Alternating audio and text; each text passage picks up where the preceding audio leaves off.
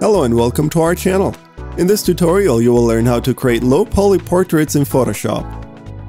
While low poly portraits have become somewhat popular, there's no simple way to get a professional looking portrait with a simple filter.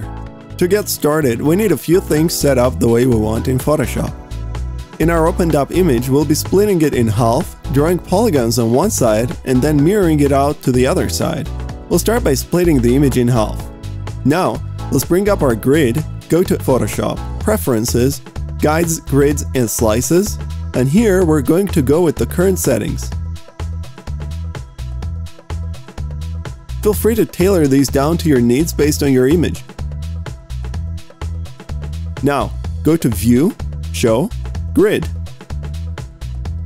Also enable Snap by going to View, Snap. Select your polygonal lasso tool and start drawing polygons snapping the points to the grid. Once you have a polygon selected, go to Filter, Blur, Average. This will create one polygonal block with the average color of your selection. Now, create the next polygon selection.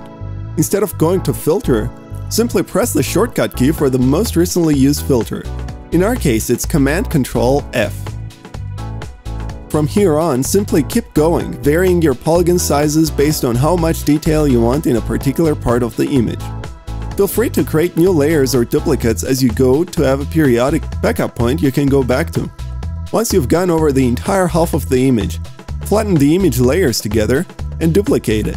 Flip it by going to Edit, Transform, Flip Horizontal, and move it to the right spot and you're ready to go. How would you rate your knowledge and skills levels in Photoshop? If you liked this video, don't forget to give it a thumbs up and subscribe to our channel. And make sure to press the bell button to be the first to know about our new videos.